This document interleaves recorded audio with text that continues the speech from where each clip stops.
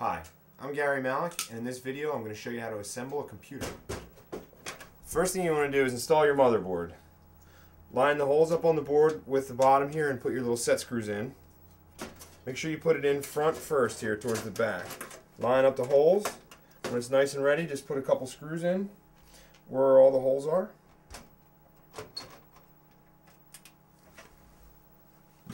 Get a screwdriver, screw them down, and then you're going to move on to the power supply.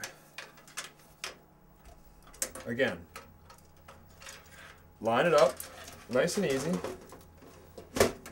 Find the holes where it goes, and screw it in.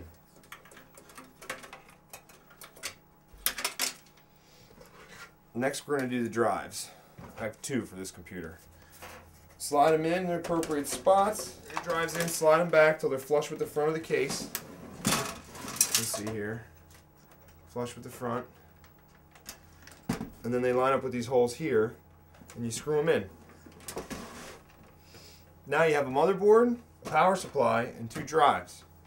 Next, you're going to want to mount a hard drive. And there are a lot of spots, so you kind of just pick and choose whatever one you would like. Let's see if you can see. All along here are all slots for hard drives. So just find the most appropriate slot. Slide it in. And again, line it up with the appropriate holes here. Now you're ready for graphics and sound or whatever other add-on cards you have. I have a sound card here. It goes in any one of these 5 PCI slots, 6 PCI slots. You want to slide it in whatever one you want. Very careful and even with 2 fingers pressed down. Now that's installed.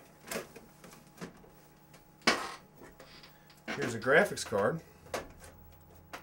This is a PCI graphics card,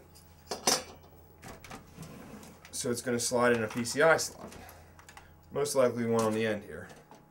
Again, 2 fingers, pops in, and there you go. Now you just wire it up, plug it in, and you're all set.